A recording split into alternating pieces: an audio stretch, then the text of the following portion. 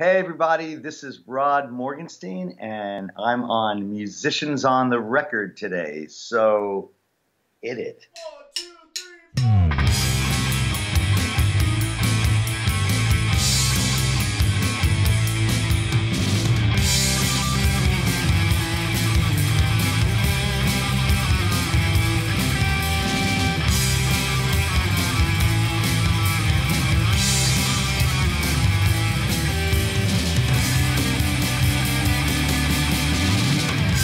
This is huge, musicians on the record. Bring it on.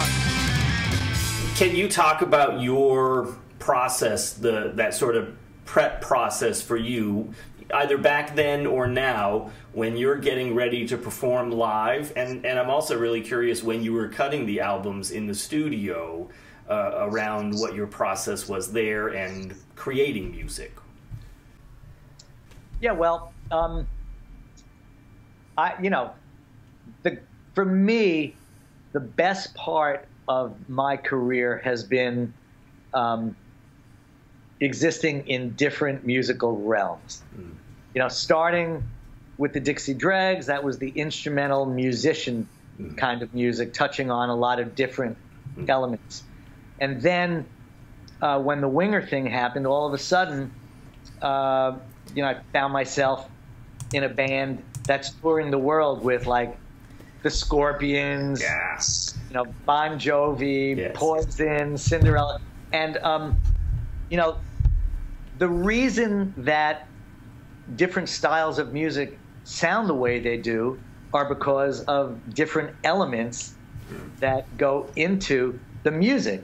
And so if you're just going to play the same way that you played in your fusion band, in whatever it is you do, it's not going to come off with any authenticity. Yes. And so the starting point for me is that whether it's Dixie Dregs or Winger or Jazz is Dead, which is more of a jam band thing, or Rudess Morgenstein Project, which is total over the top, or the Jelly Jam, which is this power trio that I have with Dream Theater's bassist John Mayung and Ty Tabor, the guitarist from King's X. Wow. That's a whole other kind of vocal-oriented musicians rock music. The approach is a little bit different, each of those styles, and I kind of pride myself in trying to make an attempt to sound authentic in those styles, while also bringing in certain elements of who I am as a player.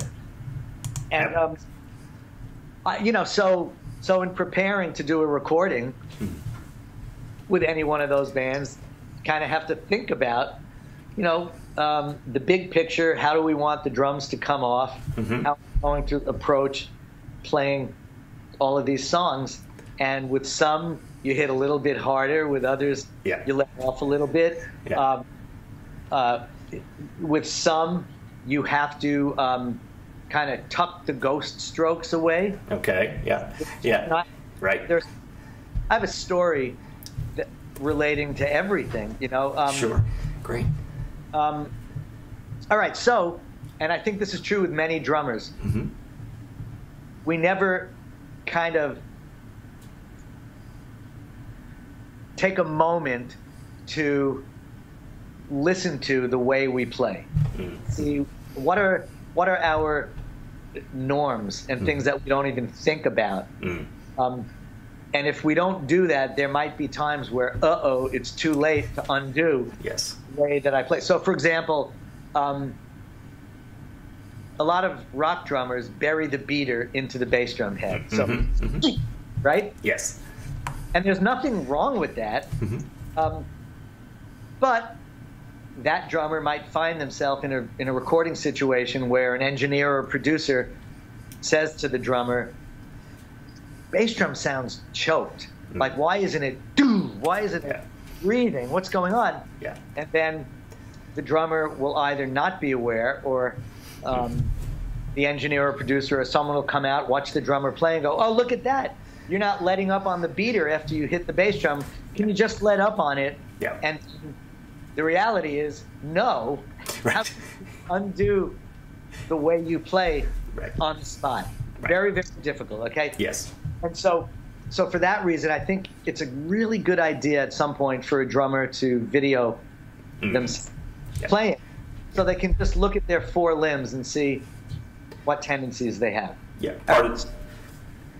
So when Winger recorded its third album, Pull, in we started the latter part of 1992. We were so excited because we were getting to work with Mike Shipley, who was this incredible engineer who had worked with Mutt Lange for a decade. Sure. All of the big Def Leppard records and whatever else Mutt Lange, who was probably... AC/DC. Yeah, he started with it, right, Back in Black. Yeah, right. One of the most successful producers of all time in terms of record sales, for sure. Yes. And so we hired Mike Shipley to engineer and co-produce this third Winger record. And before I flew to California, Mike called me up and said, Rod, I just want to have a conversation with you before you come out here to make sure that you understand, we're trying to make a really cool rock record. And I said, yeah, Mike, absolutely. And I'm so excited to work with you. And he said, well, without naming names, I just worked with, a very, very well-known fusion drummer, your contemporaries, and we kind of battled in the studio because I was asking him to do certain things, and he refused to do it. And I said, look, I'm all ears. I'm always open-minded. I don't, think of myself as someone who thinks he knows everything by any stretch of the imagination. And, oh, my God, your track record is amazing. He said, good, great. So he said, one of the things, just have it in your mind, no ghost strokes, okay? I said, yeah, no problem. Okay. All right. So a couple weeks later, there I am in the studio, and the first song we're about to record is the opening track to the album called Blind Revolution, and it's just like this medium slow. He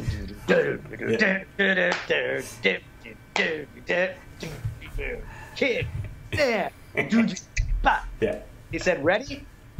I said, I am ready. He said, okay, remember, no ghost strokes. I said, yeah, no problem. So about 10 seconds into the song, he stops the recording, and he says, what about the ghost strokes? I said, I didn't play one. And he said, okay, why don't you come in the control room and listen to all the ghost strokes that you didn't play? Okay. Okay, so there they were. The speakers don't lie. So right. I thought I was going doom, ba, doo doo, ba, but in reality, what was coming out was doo, ba, doo doo, ba, ba. So I was mortified, and so here I was in 1992,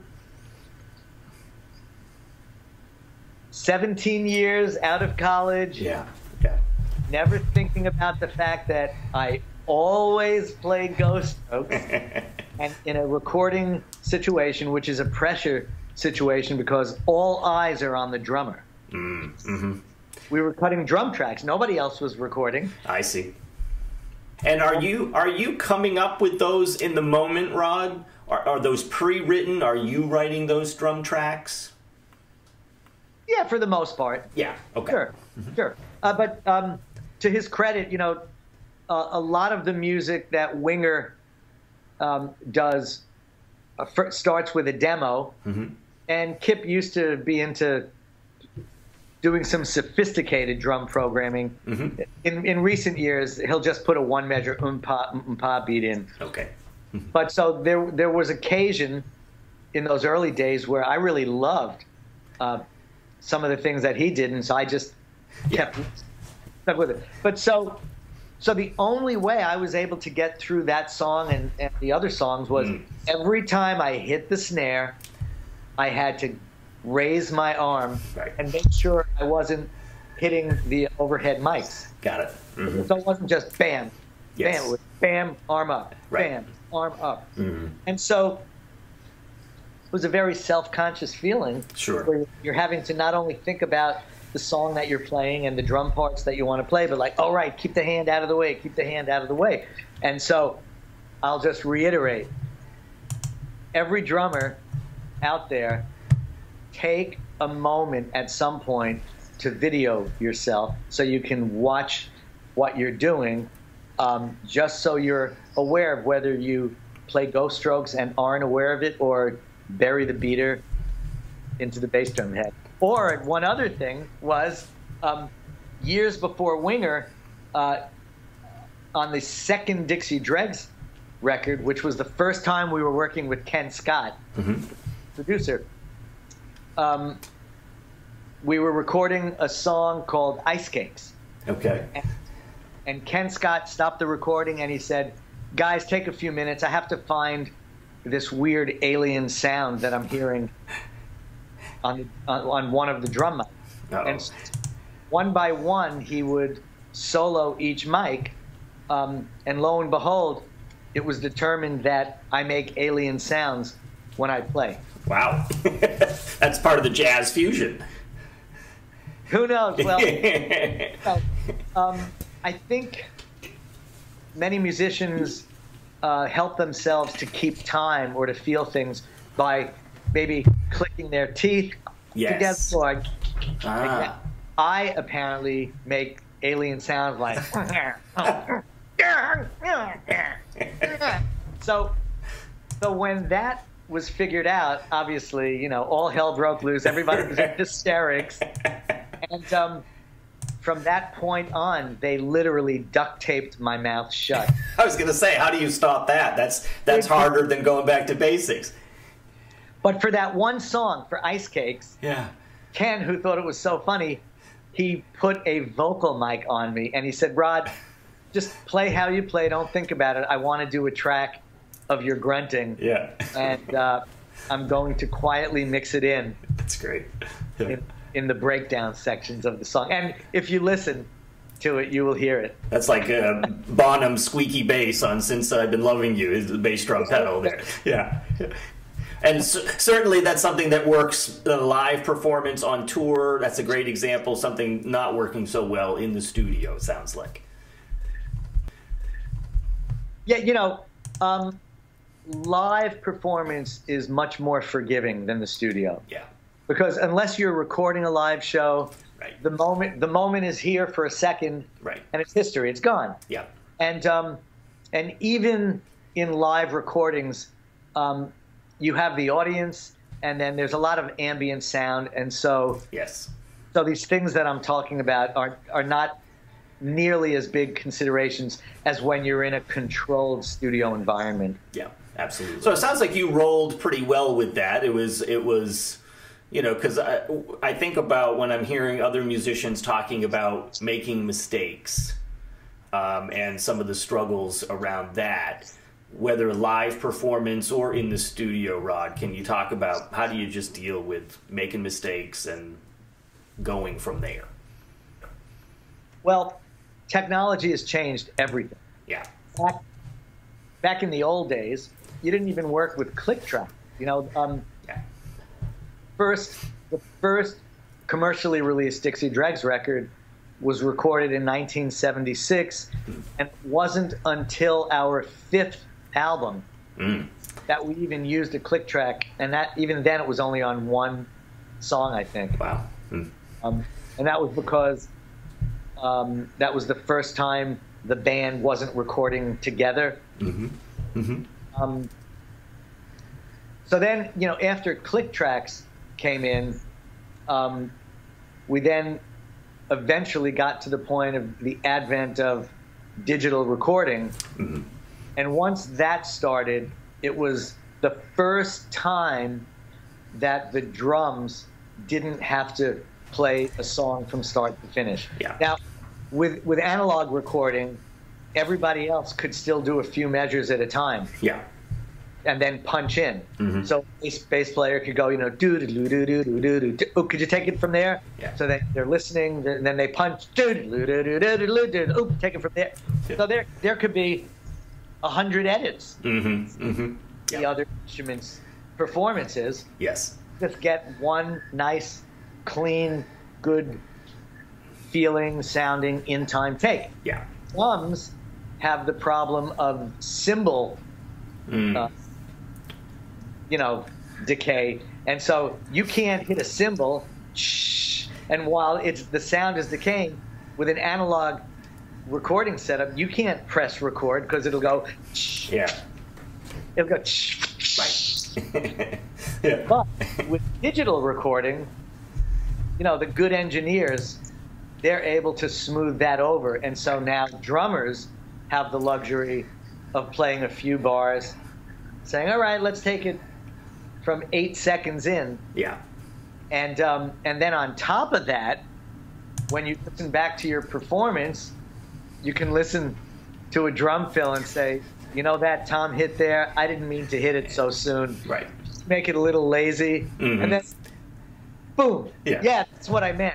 Yeah. And so there's no telling in the recordings of today how much of what we're hearing was actually performed exactly like that by the drummer or not, or any instruments. And in fact, there are probably recordings where the entire drum track, is highlighted and then quantized to 60, 70, 80, 90, 100% perfection. Right. Yeah. It's, it gets into a discussion. I mean, people will argue this into infinity. Right. Is that cheating? Is it not cheating? What is, what is the bottom line? To me, you want these recordings to live on to eternity so that generations after you're long gone maybe discover your playing and go, wow. Absolutely. This was something else. And so, technology has an upside, I guess, and a downside. But if technology can correct some of the imperfections of your playing that you wish weren't there, I'm all for it. That's me. Okay. Will have another perspective, but there are a couple of cringe moments. The analog recordings that I've done, like, oh my God, how the time drags dramatically. We come out of the slide guitar solo in Twigs Approved on this record. But okay, here's a really funny story. Yeah, great, excellent. There's a Dixie Dregs song called "I'm Freaking Out." Okay. And one of the sections in the song is very funky and syncopated. The whole song is in 4/4 time. Oh, okay. Yeah. I mean, there's a lot of, interesting syncopations, very challenging, but at the end of the day, it's all in 4/4. Yeah. So, a year or so after that album was out, the Dixie Dregs, we were on tour, and a musician comes up to me after the concert and said, "Man, I love the way you drop an eighth note, in the syncopated, that funky section." I was thinking, like, he said, "Yeah, like it's a measure of 7/8, which is 1/8 note less than 4/4." Yeah. And so I looked at him, and I realized, oh my God, I must have rushed. Right. Right. Didn't mean to. When I went back and listened to it, I rushed. Now the thing is, the beauty of even analog recording is when the guys in the band went back to start putting down bass and guitar and keyboards and violin, when they heard that rushed drum note, the bass player Andy just said, "I'll just match your note." Oh, okay. You know what I mean? So it goes by and everybody's playing with the drummer who rushed. Got it. So it can sound like an odd time measure. Right. I meant that, right? I meant that. That's right. I really didn't. Right, exactly. Yeah. But this was pre-click track days. Right. You know, I have the vision of, certainly when you're talking about late 70s, early 80s, and then, you know, late 80s, early 90s with Winger, a lot of festivals you must have played. Can you talk a little bit about, like, who you ended up playing with, and were there ever folks that you went, wow, I'm getting to play with, or at least stand on the stage and watch these guys? You know, it's funny, you know, Winger being my band that sold by far the most records of anything I've ever just, that's my platinum selling band, you know? Yeah. The largest crowd I ever played for was not with Winger, it was with the Dixie Dregs. Is that right? In Atlanta, Georgia, at the Georgia Tech football stadium. I think it was around 50,000 people. Wow. There was a band from Atlanta called the Atlanta Rhythm Section. Oh, sure. Classic, right? And they were huge. Yeah. Certainly down south. They had a lot of, you know, top 10 songs. Yes. And one of their big songs was called Champagne Jam. We're gonna have us the Champagne Jam. And so every year would be this concert in Atlanta. Yeah. And at least the year that we played with them was the Champagne Jam. That's great. In the football stadium. And they were the headliner, and below them were Aerosmith, the Cars. The Cars were out on tour for their first album. So that was in the early years of new age, not new age. What was their music called? Yeah, new wave, I think, right? Yes. Yeah. And another big band from Atlanta and the South, Mother's Finest. Oh, I haven't heard of them. Yeah. So that was 50,000, and wow. You know, I never played in front of that many people, and it's an awesome sight to take in, to just, like, everywhere you look are these dots. But you know, the nearest human being is, at least from where you are on stage behind your drum set, they could be 40 feet away from you. Wow. So there's not anything remotely close to an intimate rapport with your audience. Right. But it's a different kind of thing, and it's an incredible rush. Yeah, it must be. But you know, there's something really special about playing a club where you have, you know, 100 to 1,000 people, and the audience is just right. Their heads are right on the front of the stage. Sure. Winger's done a lot of, you know, festivals with 20,000 people, 30,000 people, and we played with ZZ Top, Bryan Adams, a couple of months with Kiss. Great. That must have been fun. 3 months with the Scorpions, some shows with Bon Jovi upstate New York in like a minor league baseball stadium. Yeah. That's great. They're all a little bit different in terms of a football stadium, an arena like a Madison Square Garden, a theater, and a club. You know, those are really the four different kinds of venues. And if the band's monitoring system on stage is not functioning properly, it's not fun at all. Right, because you can't hear, right? Right. If you're looking at the guys and you don't hear them, it can be very troubling. But you have to smile for the audience because it's the one day that they're seeing you. And you do your best to power through it. When you're playing a stadium like that, 50,000 people, 20,000, 30,000 people, any nerves? You get nervous at all around that, or did you used to? And if so, how do you deal with that? You don't get any more or less nervous. For me, the size of the place. I always have a little bit of, you know, the what do you call it? You know, the tingles in the stomach. Sure. Until I start playing and I'm about a minute into the first song, then everything tends to settle down. Yeah. And you know, when you've done this kind of thing in the thousands of times, you know, you have it down kind of to a science. You bet. But there are the teeniest bit of jitters until it gets going. The the situations that always are nerve-wracking are when you're doing television. Ah, okay. And you typically get one shot. So, like, Right. you know, when you're like on the Jay Leno show and all of a sudden you see the red lights, like, Yeah. or, you know, and then Jay goes, "Please welcome Right. the Dixie Dregs." It's like, here Yes. we go. Right. I hold on to the sticks tighter, Mm-hmm. comfortable. Yeah. But the last thing you need is to drop a stick Right. when you're getting your one shot Yes. in a live television audience. Absolutely. Absolutely. Yeah. You talked about how music has changed over the years from analog to digital. Can you also talk a little bit about how the music business has changed from when you started to now? The music business has changed dramatically. Yeah.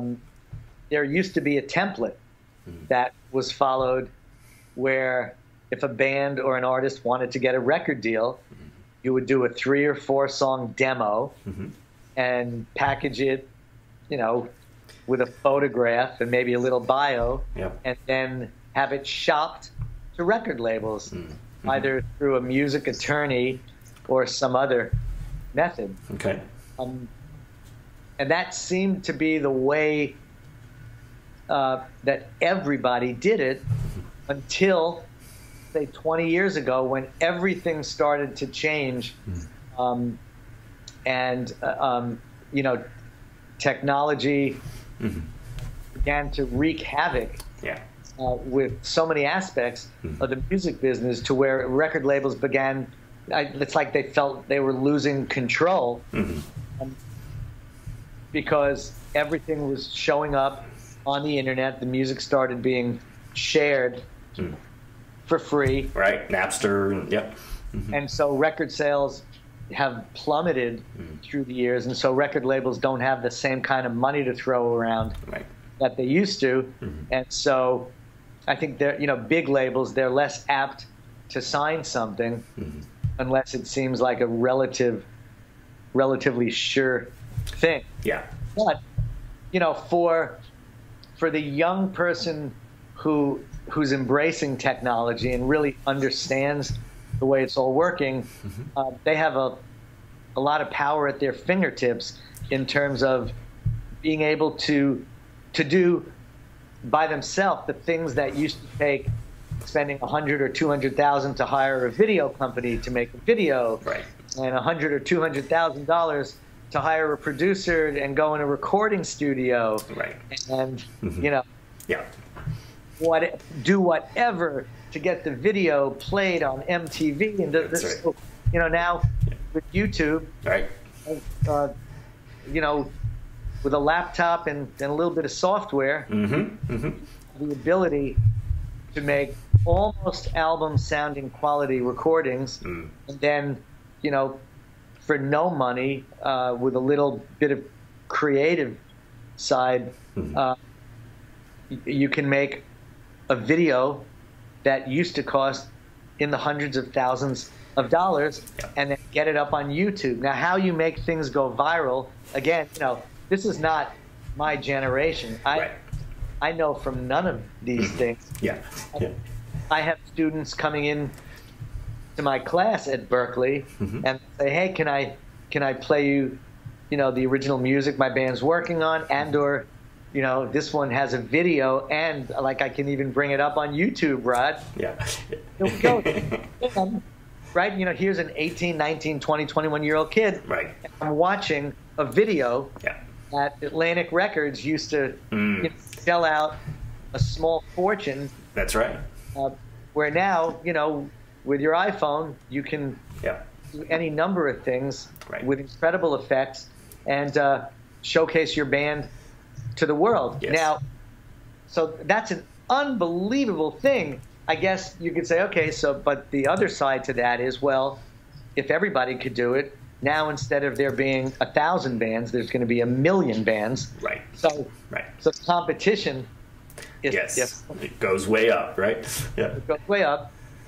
But, you know, the thing I always like to point out is every generation wants its stars, okay? Like, a kid who's 18 years old, they're not interested in Rod and his project. And Sure. Are you kidding? He's older than my grandparents, kind of thing. Like, I want my bands.